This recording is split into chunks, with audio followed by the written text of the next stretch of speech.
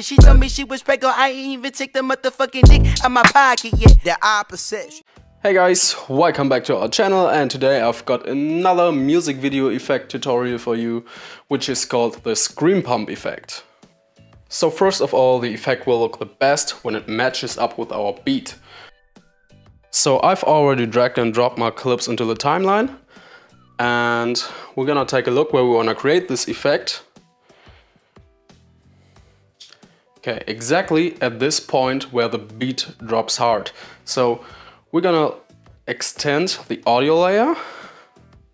And here we can see at this point the beat will drop hard. So that's the point where we're gonna create this scream pump effect. So what we're gonna do is we're gonna select our clip and go to effect controls.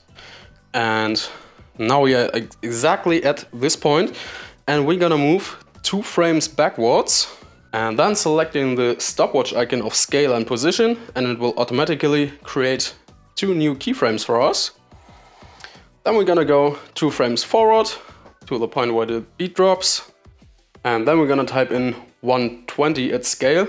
And I would highly recommend not going above 120 because it will look a little bit weird. It would look more like a zoom than a really bump effect. Okay, so, and we also need to reposition it a little bit, but the character still stays in the middle.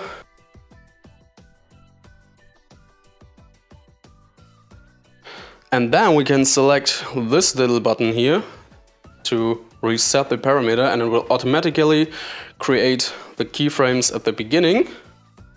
So let's take a look what we have created.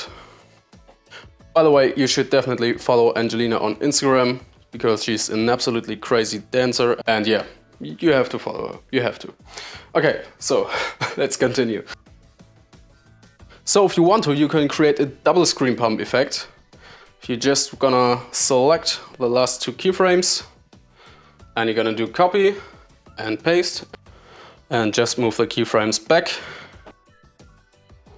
So in this situation, it doesn't really make sense if we're gonna do a double scream pump effect, because there isn't a second drop on the beat. And as I told you in the beginning, it will look the best when it matches up with our beat.